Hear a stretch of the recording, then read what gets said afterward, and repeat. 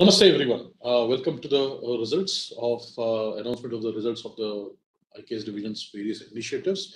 And as is the tradition with the IKS divisions team, we'll start with a Mangalachan. Om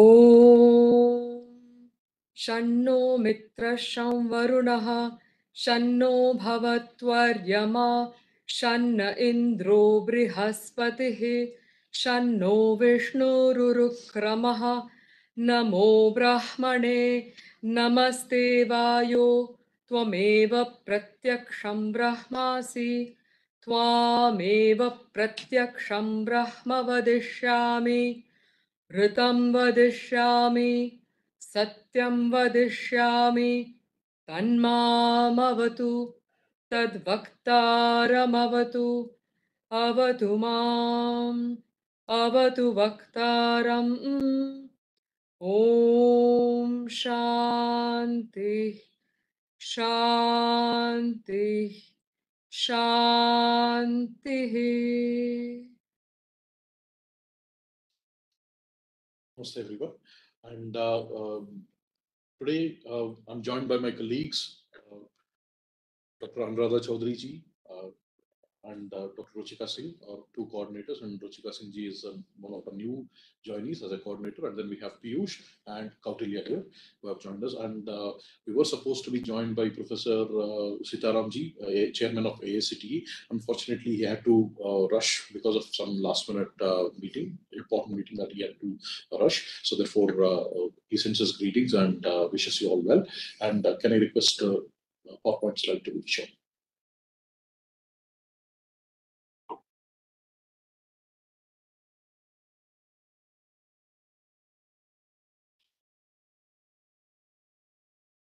Full slide, please. Yes. So we are here to announce the results of three initiatives. We had basically indicated earlier that we have four initiatives, Bharatiya Jnana Samvardhana Yojana. The three initiatives that for which we are going to announce the results are Bharatiya Jnana Samvardhana Yojana, the research proposals, outcome-based research proposals, Bharatiya Jnana Samposhana Kendram Gaveshanam, the IKS research centers, Bharatiya Jnana Shikshaka Prashikshana Kendram, the IKS centers for curriculum development, material development, and teacher training. Next slide, please. And we had announced these four initiatives, and we are going to take three of them today. Next slide, please. And let us start off with the first one, Bharatiya Jnana Samvardhana Yojana, the outcome-based research proposal program for this year, 2023-2024.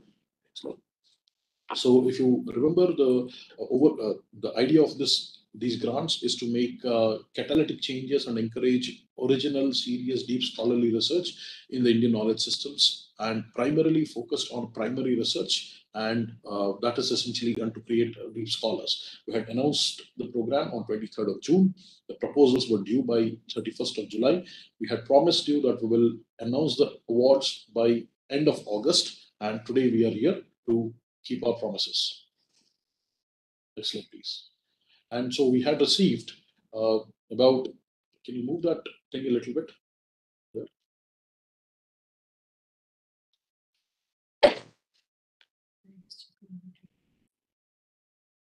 Yeah.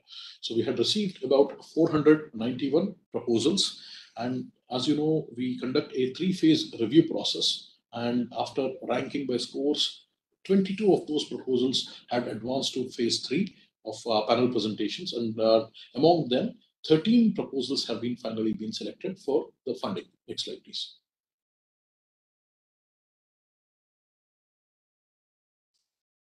So there were 7 focus areas, and in the mathematics and astronomy area, we had received 28 proposals, and out of them, 1 proposal has been selected. And in sustainable agriculture and food preservation area, 138 proposals were received, and 1 proposal was selected out of that. And in the new universal sociological models based on EMIC perspective, we had received 61 proposals, and we have review panel has recommended funding of 2 proposals. In the management of water resources, weather and rainfall, out of 5 proposals, 1 proposal is being funded, and 5 proposals are being funded out of 138 in psychology, cognition, consciousness. and in evidence-based music and dance interventions and their relevance in contemporary world. Out of 38 proposals, one proposal is being funded. And we have introduced a new area this time called Pashu Ayurveda based approaches. So in that new area, out of 34 proposals that were submitted, 2 proposals have been selected.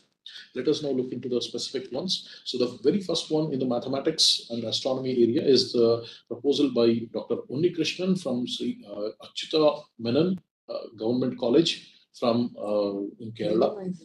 Minimize it. So basically, this is about looking into the Close.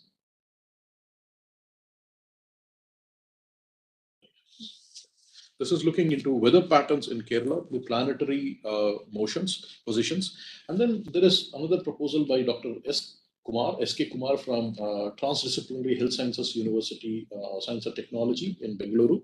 It is on a study on the efficacy of Pashu Ayurveda formulations as an alternative to antibiotics in bovine infectious conditions for reducing the antimicrobial resistance. As you know, more than 70% of the antibiotics are used in animal agriculture. So this is a priority area for us. And a lot of people have been working to reduce the use of antibiotics and then consequently the antimicrobial resistance. Similarly, another study, very interesting study from Chhattisgarh, led by Dr. Rakesh Mishra ji from Dao Shri Vasudeva Chandrakar Kamadhenu University in Durg, Chhattisgarh. They are going to study the Shastrokta Ayurveda Aushadhis, how do a clinical study of that on management of the Krimi or the gastrointestinal worms in goats. And you must have heard about a recent paper that talked a few years ago that talked about what is called as a Sanskrit effect.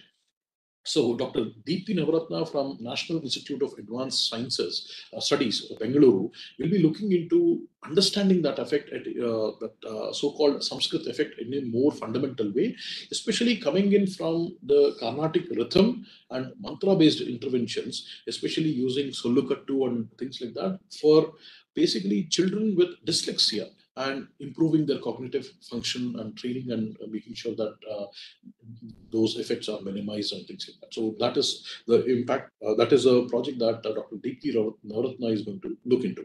And then there is another project from Dr. Subrata Gain from Chandarnagar College from West Bengal. Dr. Subrata Gain will be looking at Bharatiya Darshana Drushtya Manastattva Viveka. As you know, a lot of the psychology is right now, as it is taught from a very Western perspective. So here is Dr. Subrata Gayan and his scholars. They are Sanskrit scholars from Chandarnagar College. They will be looking into it from an emic perspective and providing the Bharatiya view of the Manastattva Viveka, and that is essentially the project there. Next one. Next one. And then Dr. Chitrasen Lairenzan from Nagaland University will be looking into the Zavo farming system, which is a farmer-managed traditional irrigation system that is practiced in small communities under hill environments in Nagaland, which combines very interesting aspects of forestry, agroforestry. It has agriculture, forestry, aquaculture, animal husbandry, and water resource management. And it's a very interesting way of understanding about the water resource management systems. So Dr. Chitrasen Lairenzan will be looking into that. And then from Vadodara, Maharaja Sayajirao University of Baroda, Vadodara, Gujarat, Professor Hitesh Ravia will be looking into exploring the Upanishads' influence on Western literary discourse of consciousness, because Upanishads, as we know, have had a very strong influence on a lot of thinkers, original thinkers in the Western literary discourse. And Dr. Hitesh Ravia will be looking at that to understand and also basically put this thing, bring it to the world about what is this, that the influence of Upanishads had on the Western literary discourse and thinking of various people there. And also Dr. Sudha from Avinashalingam Institute for Home Science and Higher Education from Coimbatore, for women in Coimbatore, will be working on a scale for Karma Yoga among young adults. So she will be developing and validating a scale to measure the karma yoga among young adults so that this can make them functional again from a Bharatiya perspective.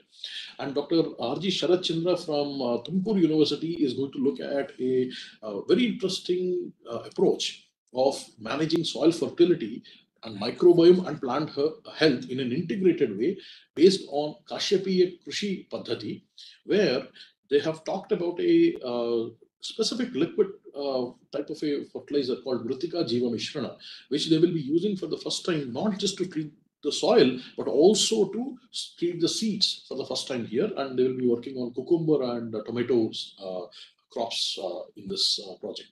And they're also aided by another Sanskrit scholars in the part of this.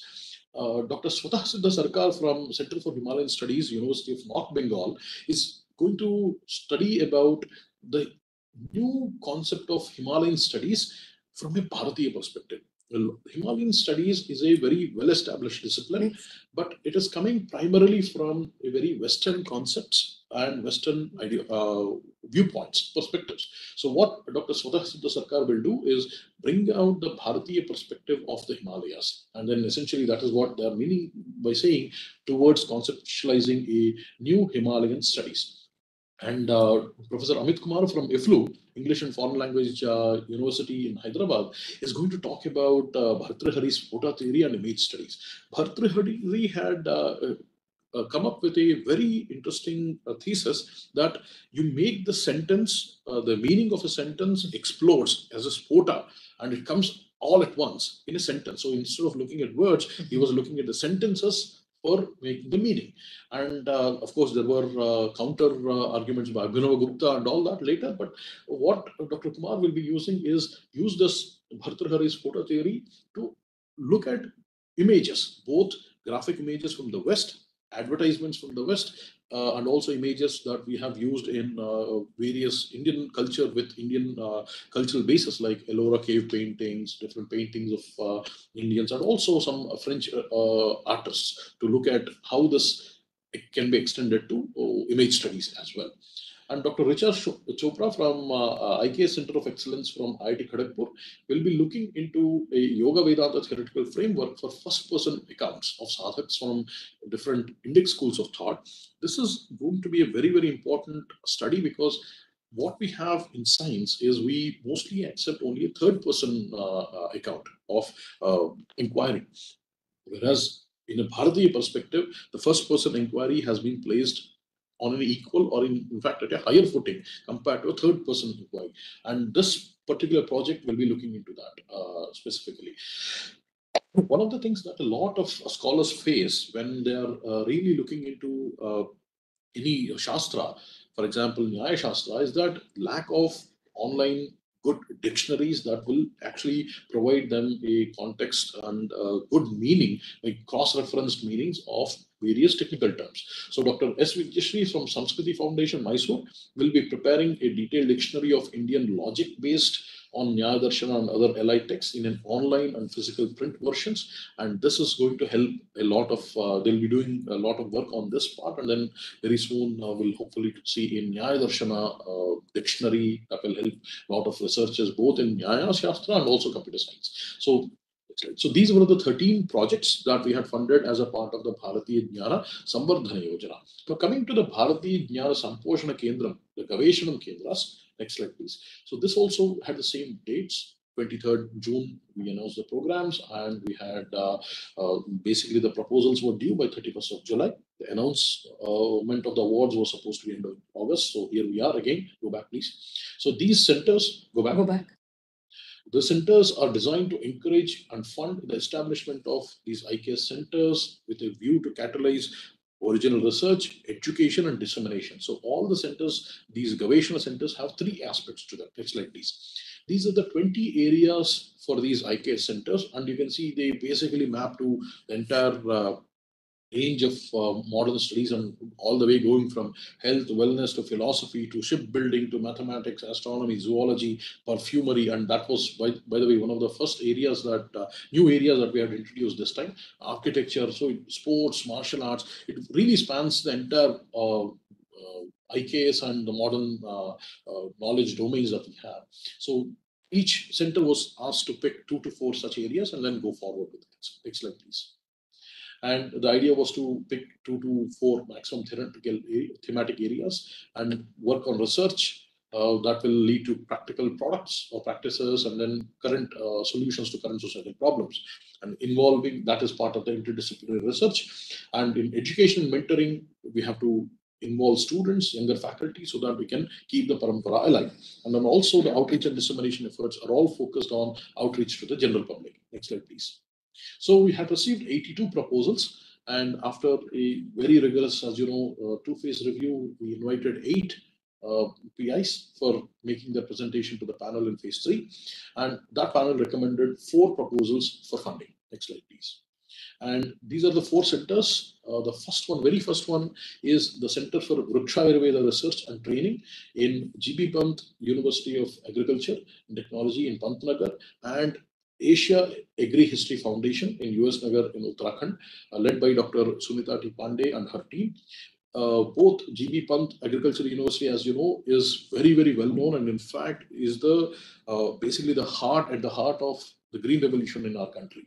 And Asia Agri History Foundation, on the other hand, is one of the pioneering organizations which has actually brought out a lot of the agricultural texts like Vriksha Ayurveda, Krishi Parashara, all of them into print after maybe some hundreds and thousands of years. And this is essentially the real, and Dr. Sunita Pandey and her team are a team of scholars, both well versed in IKS and also the texts, technical texts, and also are practicing agronomists who actually run these tests and all, basically run the crop plot studies and things like that. So they will be working on Vriksha Ayurveda research and also taking that to the farmers. That is what the training part is there in that center. And then Dr. Bhagyashri Bhavre and Dr. Chaya Goswami from KJ Somaiya Institute of Dharma Studies from Mumbai will be looking into basically they are calling there as Indian Knowledge System Center at Somaiya Vidyavihar University. Located on the west coast, they will be looking into, this will be one of our unique centers that will be looking into shipbuilding and maritime, basically construction of techniques of shipbuilding and Painthani paintings. So this is what the center will be looking into. So we are very excited about the shipbuilding technologies because, you know, last year we conducted a Dhara program on called Samudra Manthan in collaboration with the Ministry of Culture. And as a part of those results and things like that, of that meetings and conferences, now Ministry of Culture and Indian Navy are building a large scale ship, real scale stitched boat using ship using stitch boat technology. And then coming to the third proposal that is selected, Dr. A.V. Narasimha Rao from Samskrita Bharati, Telangana, will be working on Tarka and Nyaya Shastras, especially the Tarka Shastra. They will be trying to focus their center on that and doing some very, very interesting studies on that part. And then Dr. Ramanand from Abhinava Gupta Institute of Advanced Studies, Idukki, Kerala, will be looking at how Kashmir is connected to Kerala and through Shaivism, basically Kashmiri Shaivism, and how it is a living practice even in Kerala and Tamil Nadu, and how it basically connects our country as one. The cultural threads of these Kashmiri Shaivism run from Kashmir to Kerala to Karnataka, Tamil Nadu as one culture, one unbroken tradition of cultural heritage. So they will be looking into those aspects as well. And coming to the Bharatiya Jnana Shikshaka Prashikshana Kendram, next slide please. This was the first time that we had introduced this type of a center where the aim was to prepare course materials and then disseminate that content with a special focus on science, technology, engineering, arts and mathematics in essentially the STEAM disciplines. This was aiming to push forward implement the UGC guidelines that have recently been announced by the UGC for incorporation of IKS into the curriculum, undergraduate and postgraduate curriculum. Similarly, this also had the same dates. 23rd of June, we had announced the program. The proposals were due by 31st of July, and we are here again announcing the awards. Next slide, please. And this one also received a overwhelming response. We had received 51 proposals, and a lot of good proposals. In fact, half of them were really selected by phase two. They had really tough time selecting the proposals, and they selected 26 of those proposals for phase three. And in phase three, 17 proposals were recommended. So, I mean, it is always the case. I mean, just by looking at this, previous ones, we have received some 89 proposals and we had selected 4 centers. So it is not that IKS division does not fund proposals that selectively, but we are selective. When we receive good proposals, we do fund them in very, very high amounts. So, for example, here success rate is 33%. So, as you can see, so let's see the proposals that have been selected.